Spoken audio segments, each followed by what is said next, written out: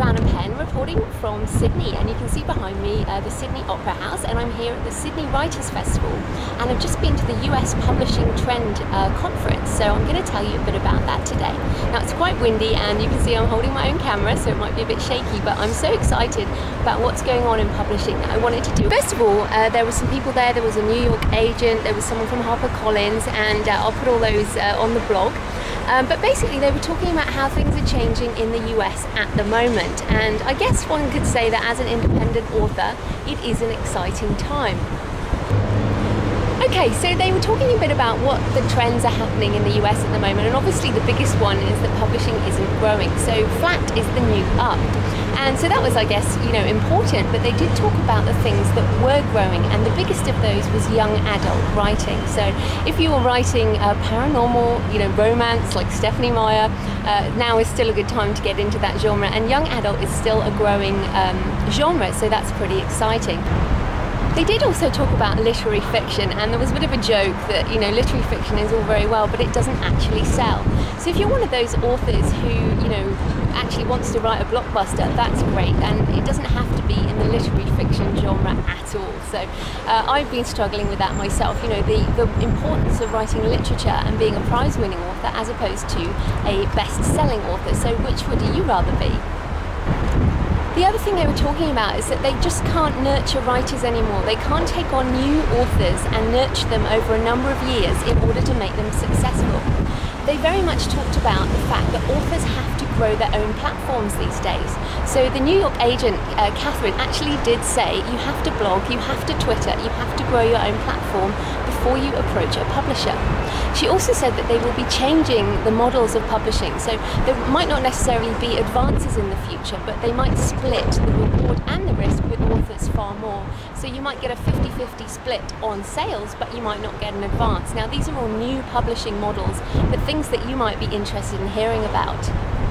One of the other things they were talking about is that best-selling fiction authors are still getting big advances, but if you're a mid-list author or a new author, you're very unlikely to get an advance model. So you might not get that money up front, which is what everybody thinks publishing is about, but it's not. Things are changing. So I guess as a new author, you need to be looking at the opportunities you can use to build your platform online in as many ways as you can, so that you can attract the attention of a publisher. He also talked about the importance of blogging and the fact that agents and publishers are now looking for blogs in which they can make into books, because those people do already have a platform. So definitely growing your blog and blogging about your book and your genre is a really good way to go. Some people might be worried that by giving their information away online for free in blog form that might jeopardize their chances later. But the publishers very definitely said that having a blog and being in the blogosphere was important and wouldn't jeopardize your chances of being published traditionally.